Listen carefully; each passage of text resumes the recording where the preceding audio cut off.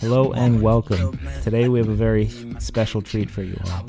My dear friend Mason, he started out working in a nursing home, and then from that he worked his way up to being an EMT, got himself educated, and became a paramedic. Ladies and gentlemen, I welcome Mason. How you doing, Mason? Doing all right, Jake. How about you? Thanks for having me on your show today. No problem. So let's hear a little bit about your story. Let's take it back to when you were in high school. Actually, back when I was in high school, the first job I had was over at the nursing home. That was pretty bad. It's a pretty miserable place. What made you leave?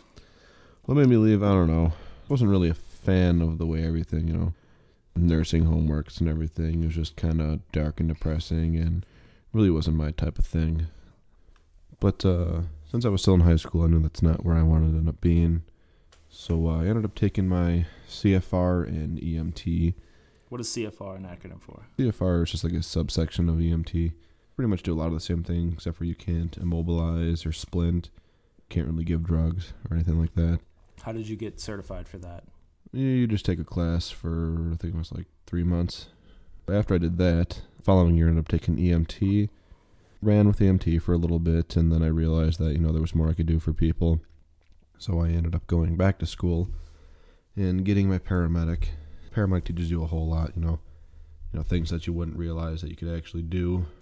You're doing things that, really the only other people that can do it are physicians and whatnot. So being the kind of people's last hope before, things end up getting totally out of hand. You started out in the fire department. So when you were joining the fire department and doing all the training, did you have any inclinations on being an EMT? No, actually, back when I first started, I was 16 in my local fire department, and I had no desire or aspiration to be an EMT. I was just strictly there for the fire stuff. I wanted to be the guy that was ripping apart cars and kicking in doors and, crawling through flames. I ended up taking my very first CPR course, and I was so happy when I ended up passing it, and I, went to the fire station and was telling all the guys, that were EMTs and whatnot, and I've actually done CPR before. I told them how I had my card now, and I passed and everything. And once I got to that checkpoint, it was CPR is just such a very, very simple skill to learn, but it gave me some sense of, pride that I could do it. So from that point on, pretty much, that just kind of sparked me wanting to carry on and continue to get the rest of my certifications and eventually taking it all the way to paramedic. So at first I had no aspiration to be an EMT, and then just kind of stumbled upon it, and I definitely don't regret it. So fireman was for more so the adrenaline? Yeah. And then the EMT was seeing a family member and just people that needing assistance and not being able to provide it to them. Yeah. It's when you realize what how important the role of is for EMTs and paramedics, what a genuine difference they can make, in saving someone's life. No in comparison to just someone driving themselves to the hospital or whatnot. It's really a driving factor, knowing that you ultimately do make the difference. I remember being friends with you in high school was a very unique experience because it wouldn't be we just hang out and we drink and just have fun. That was more middle school. And then you could be asleep 3 a.m., just went to bed a half hour before that, then suddenly I hear beep, beep, beep, beep, beep, beep, beep, beep, beep, beep. And then Mason would be rushing to get up, and suddenly he'd just have to leave and go to a call because he had a little pager they would always sleep next to. And there were a few times that we would be hanging out together. We'd be at a restaurant or something. And then suddenly Mason's pager would go off. He was the one driving, so I'd just have to be there going to the call with him. And, before he had light bars and everything, so people got out of his way. He would turn on his four-way flashers because he thought that people would care and not just think he has a flat tire or something. So he turns on his four-way flashers trying to, rush to the scene, and no one's getting out of his way. No one cares because no one knows. So that was a very unique experience. Do you miss the fire department? I know you're involved in one still, just not as heavily, but do you miss it being basically your full-time gig? Yeah, when I think back, I do miss just that being like my primary function. It's a more well-known thing. People look at the fire department. No one really knows what EMS is and the aspect of fire. They're kind of like the forgotten ones, because you watch the news, the people on TV, movies, shows. It's always the firemen. It's never really the EMTs and paramedics in the ambulance. Everyone kind of seems to forget about them. So yeah, there's a whole lot more to do with fire, it seems, in the aspect of training wise and whatnot. One day you can be tearing apart a car, doing a live burn, going over extrications, rescue techniques and whatnot. In EMS, there's really not too much practice you can do not on a legitimate person. Trainings are generally more fun for fire, and I do miss doing a lot of the trainings, but other than that, you still get to partake in a lot of it still. The experience of being an EMT, would you call that a humbling experience? Because it's more work and less gratitude. Yeah, doing what I do now in comparison to the past, it's definitely a humbling experience. Back when I first started, I thought it was all just hero stuff. You do all these crazy life-saving things, and it was a big jump from, working at the gas station, working in a nursing home, just simply cooking food and whatnot, and to doing what I do now.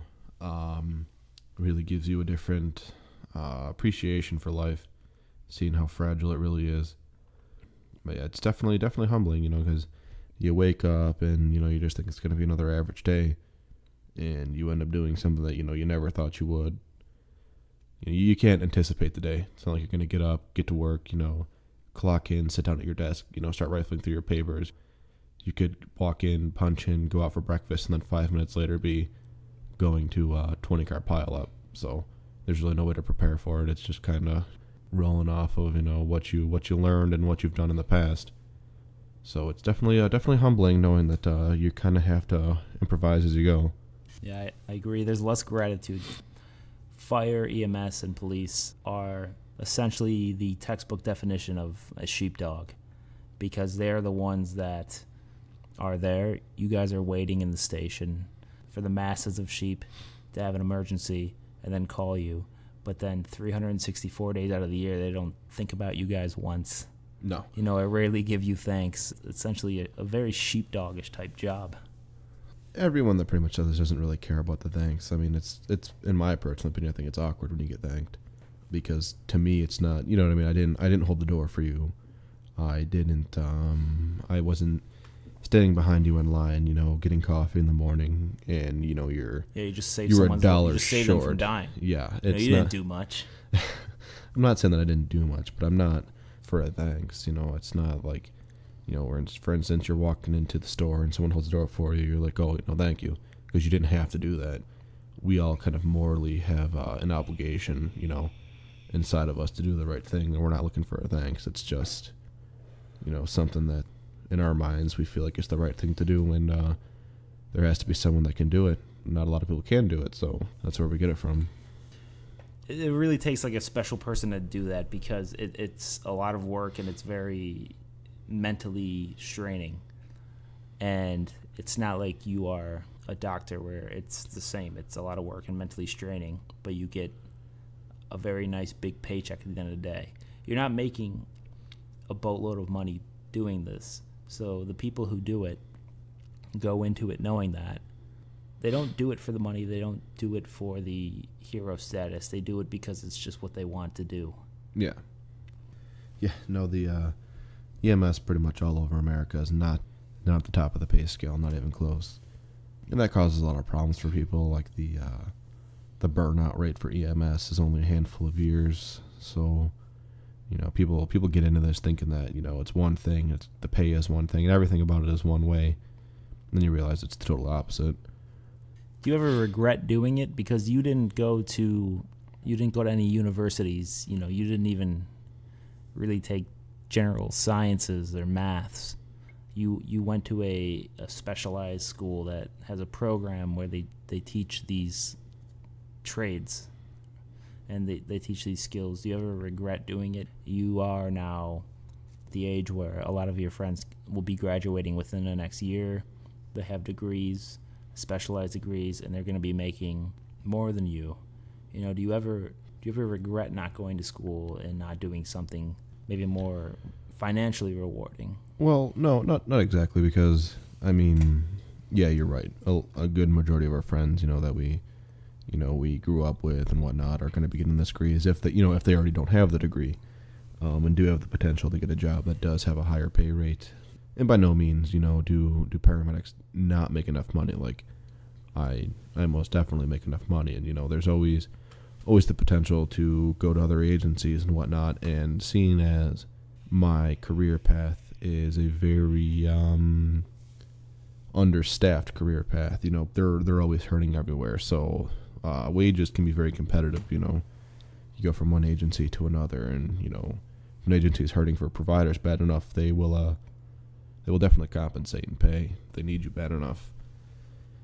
But no, I mean, I could definitely say that I'd rather stick to the path that I chose than go back and get a degree in something else, because what my career path lacks financially and benefits wise, it definitely pays for in the moral aspect, in the pride, because that's something that you can't get from working, another job, in my mind. Not to sound too romantic with you, but no, honestly, it takes a very special kind of person, because you guys work long shifts and aren't rewarded, very much at the end of the week with paychecks. You guys get by, but you're not going to have a tremendous amount of luxuries in life. Honestly, it's funny, because first impressions of you with everybody I've ever known that's met you have always been asshole or fucking dickhead. Arrogant, rude, narrow-minded, and careless. But the reason, and I've spoken to my girlfriend about this, truth be told, the reason I have always been good friends with you is because you are the epitome of all action, no talk. It's not talk, because I don't know. Let me ask you, is it a filter? You say these things that are just so blatantly arrogant. You act this way that's so offensive. Is this just like a filter to see who's really in it with you, or what is it? Because first impressions, you are never good, ever. It's not until people get to know you. My own mother despised you for years, and you still do things that make her despise you. But she's very fond of you. No, I think I'm just at the point where, I mean, in our generation in specific, I just don't care. You have been like that since I've met you, and we were not even 15. I know. I'll be honest with you, I just never cared. No, because in my mind, if you couldn't take the honesty, then why should the world cater to you? I mean, and I still feel that way. I mean, aside from who I am professionally, out in the normal world, I never felt the need to sugarcoat things, ever. Growing up, that our friends would go out places, and I can't tell you how many enemies I made. I mean, and you know that, so there's really no need to explain that to you. I was very hated growing up. No, I feel like our generation's still different from the current one. I can only imagine how many people would hate me nowadays. But yeah. I think one person liked you in your generation when you were growing up. Yeah, and you're sitting across from me, so congratulations. If I didn't grow up in your generation, you probably have no one. No. No, I don't know. It's just, I guess, like, I grew up rough, at home and all around, and us constantly running around when we were kids, in town, skating, doing stupid stuff, going out on adventures out in the woods. I guess we really never found a way to sugarcoat things for the rest of our friend group. So that's very true. Because for the most part, when you're friends with somebody and they piss you off, yeah, I mean, for me and you, I could just be a douchebag to you whenever I please, and you would just fire right back at me. But I sometimes forget that I can't just do that to the average person when they mouth off. Yeah, I probably should be a little more tactful. I think it's probably the best way to put it. We have been more rude to each other than we've been nice. I went over to Mason's place tonight to record this episode, and we haven't seen each other in months. Since Christmas, actually. Yeah, and the first thing we say to each other is, not very nice. You know, it's not, oh, I'm so glad to see you. It's, you're a fucking bitch. You know, and that just means it's nice to see you, I guess. I'm pretty sure it was what's up, bitch. What's up, bitch? No, the reason I've been friends with you is because it's challenging to be so fake with people and suppress so many thoughts. But it's just good to be real with somebody when they piss you off, to call them a pussy. And you know, it's just weird because to be honest, it is the people who are the most honest, who are the most genuine and real, because you know whatever they're telling you is sincere. Yeah. In reality, yeah. I mean, in my personal opinion, if you don't care what people think of you, what do you need to lie for? That's a good point, yeah. And I mean, that's pretty much been my philosophy growing up, and that's probably why I didn't get along with so many people. The nicest way, you've been the most honest guy I've ever known. Yeah. But back to paramedic, and because you are a paramedic now, would you recommend this career path for the average Joe or for anybody? I mean, what does it really take to be this? It takes a lot. You have to be, you know, physically and mentally tough. I mean, you know, because you're going to see and do things, you know, that the average person never, ever will. It takes a lot of patience and steady hands, you know, for all the fine stuff you have to do, IVs and intubations and, you know, everything. Of course, I recommend it to people, but just don't be too discouraged, you know, if you realize that it's not for you, because it's not like what it seems on TV, not even close. And there's really no way to prepare for it until you're actually sitting in that seat, you know, wearing the uniform with a little badge on your chest saying, you know, who you are. You know, I don't know how to describe it to people. I hate when people ask, you know, tell me about what you do or whatever, because it's. Well, that's this entire podcast. I know, so and it's been a struggle. Hate you too. No, I suggested it's just don't be discouraged if you realize that it's not, you know, it's not what you thought it was, or it's not for you, because a lot of people end up running into that. What personality type would you suggest somebody to have to do this? You definitely have to have a type A personality, but you have to know when to control that type A, because you have to be the leader, but at the same time, if there's another agency, you know, whether it be fire, police, whatever, you know that, you know, you're in charge of the scene, patient care, whatever it might be, you still have to respect their opinions and take some of them into consideration, you know, because they're ultimately there to help you too, and their organization does have to have a leader also, just like yours does. So while you have to be type A, you also kind of have to be type B momentarily, just to get the point across and kind of come to a determination together, and then go back to being, you know, the leader that you're supposed to be. So there's no room for pride. You can't be prideful in the field. No, not in the field. You can't be, you know. Especially if someone's life depends on it. Yeah, you have to put your pride aside, definitely, in the moment. You know, be proud of what you did afterwards, but all emotions have to go out the window when you're there in the moment, for sure. If you weren't a paramedic, what would you be? If there's one thing you could be besides that, what would you be? If I could be anything else but what I am right now, I'd definitely say I want to be an infantryman. Why is that? I would be an infantryman because it's a prideful thing. Runs in my family, you know. Many generations of infantry, and you know, you're the fighting spirit of America. I'm very patriotic, you know, incredibly patriotic. You know that. Really? You know that. And it's just the right thing to do. I personally feel like, you know, every able-bodied male, and you know, and I know in today's society we have to, you know, everyone's the same now, so I'll just say every able-bodied American citizen should have to do some sort of time in service, you know, whether you want to be the tip of the spear and, you know, be the infantryman or the scout or the tanker, whoever you want to be, or you want to be, you know, behind the line doing, you know, ordnance or some sort of, you know, training. You want to be in the healthcare field, you know, but not out on the front line. You want to be in a hospital or wherever, back at base. You know, everyone should have to do something.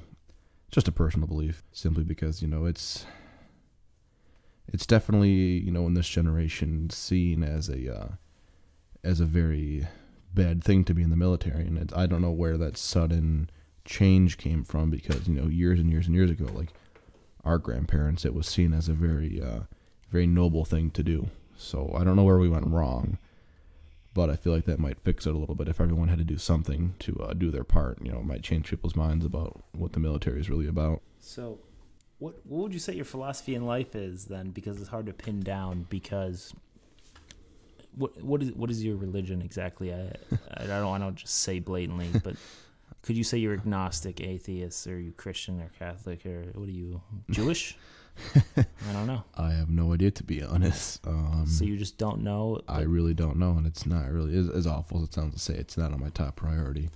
I mean, I suppose I should probably figure that out someday. Here's to hoping that there's something better than the average life. Hopefully, after all of these years of working and running around and whatnot, there really is that everlasting peace. But I guess we'll cross that bridge when we get there. You seem peaceful now. I mean, what's wrong with you now? But yeah.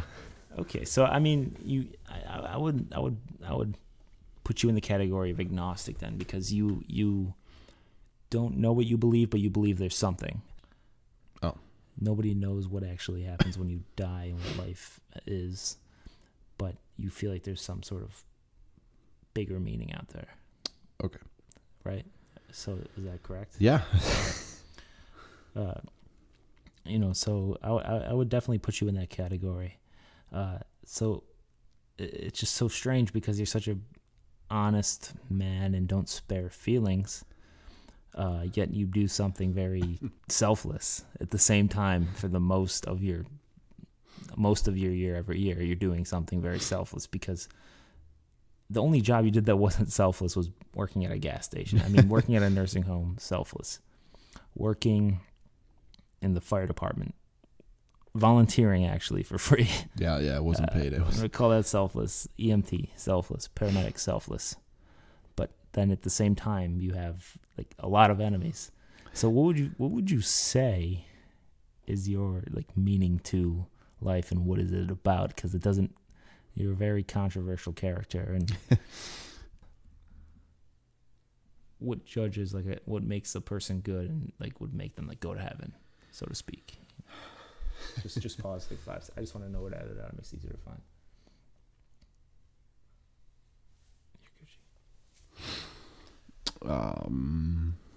I really wish I could tell you. I mean, I really don't know.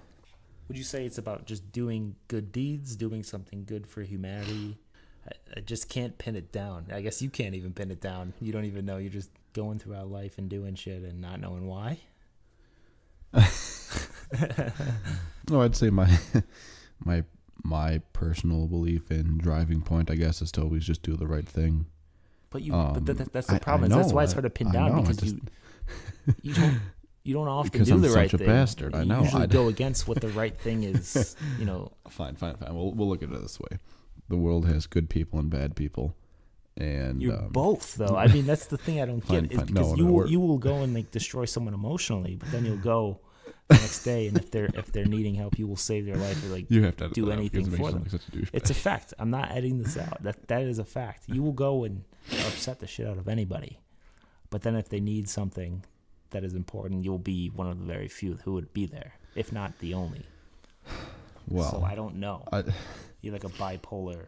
I'm most definitely not bipolar. No. Bipolar in what your life philosophy is.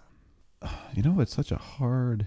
I would definitely just say. I mean, my driving factor is to always do the right thing, but at the same time, I just don't understand. I don't care about your opinion.